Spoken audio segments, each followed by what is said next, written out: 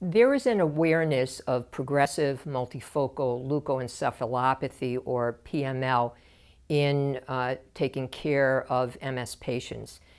PML is an infection of the brain that's due to a papovavirus called JC virus.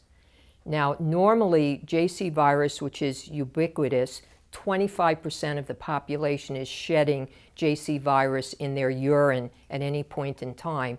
It normally causes no issues whatsoever. It's basically a benign agent, unless you are immunocompromised, particularly with cell-mediated immunity.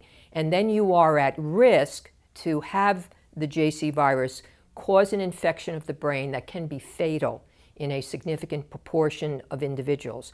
Natalizumab was approved in 2004, and approximately 3 months after it got approved, it was pulled off the market because of a couple of cases of PML that came up in the clinical trials.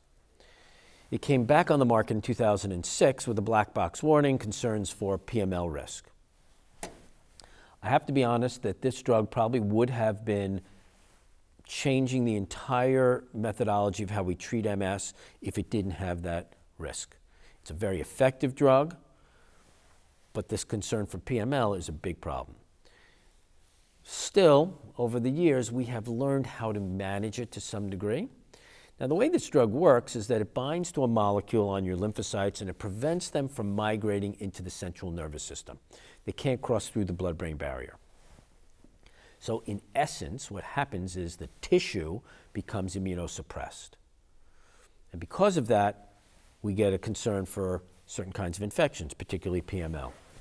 There's been an evolution of a test, the JC virus antibody test, that has evolved over the last 8 years or so, roughly, that really gives us the capability to give patients a risk profile based on the data from the number we get back from the test. If they're negative, we would feel more comfortable that this patient's at low risk, not that they're at no risk, but they're at low risk to develop PML. If they come back positive, we worry that this is somebody who might be more worrisome, that you may have to take them off the drug at some point. So because of that, we think that natalizumab has a place in the treatment algorithm, but it really is, at this point, mostly for the relapsing group of patients who are either JC virus antibody negative, or you could keep them on it if they're positive with a low index for some period of time. But after 2 years, you worry that that's going to be a problem, because that's when the risk of PML goes up, after 2 years of continuous use of that drug. So, has not really been able to show a huge benefit in patients of the progressive phenotype, but at least in the relapsing phenotype, it's a very good drug. We're still left with the idea that we don't have any treatments for secondary progressive MS. The natalizumab ASCEND trial was trying to address the possibility that natalizumab could be used to treat secondary progressive disease. So they enrolled patients into that trial with the idea that we can slow the rate of progression independent of patients who are having clinical attacks. Unfortunately, it did not show a benefit in terms of slowing the rate of progression.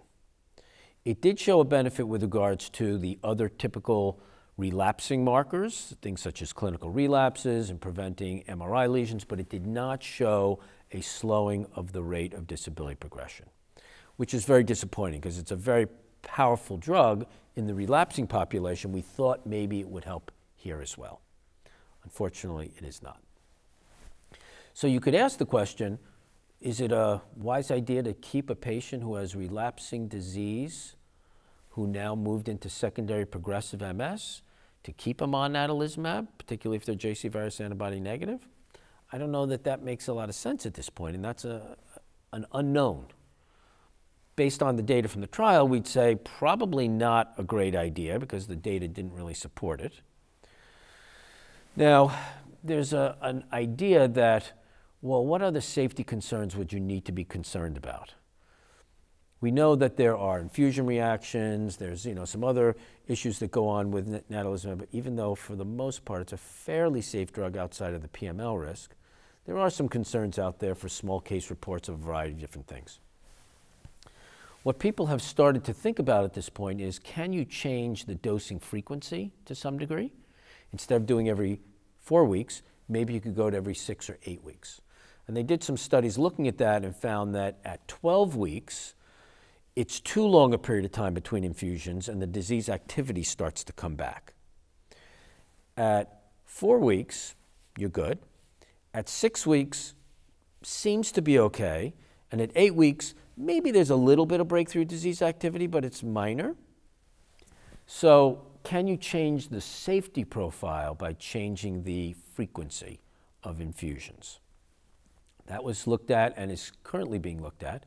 Small group of clinicians around the country did an extended dosing schedule like that, and they were able to show maybe that it reduced the risk of PML. They didn't have enough patients really to answer that question, but there is a large trial starting up now to really address whether moving them to every 6 weeks could be more beneficial in terms of reducing risk for PML and keep the efficacy of the compound. But when it comes to patients with progressive disease, I don't know that this is going to be the right approach. That's the problem we're left with.